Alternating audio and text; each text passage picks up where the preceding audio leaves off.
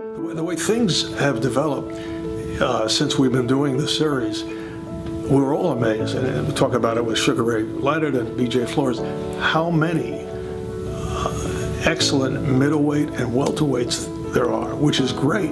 But when it's a heavyweight, it makes a big difference. I think people relate, particularly if it's a United States heavyweight. So going back to people like Jack Dempsey and Muhammad Ali and Joe Frazier and Mike Tyson, Evander Holyfield, these are fighters that were known throughout the world. If Deontay Wilder can keep progressing, I think he'll be known worldwide if it does come to the point where he does win a title, an overall title, undisputed.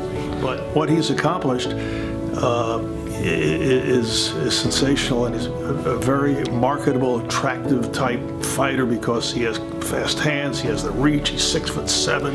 It's very exciting when you talk about prime time, particularly heavyweight boxing. There's an electricity about it when you get that big fight.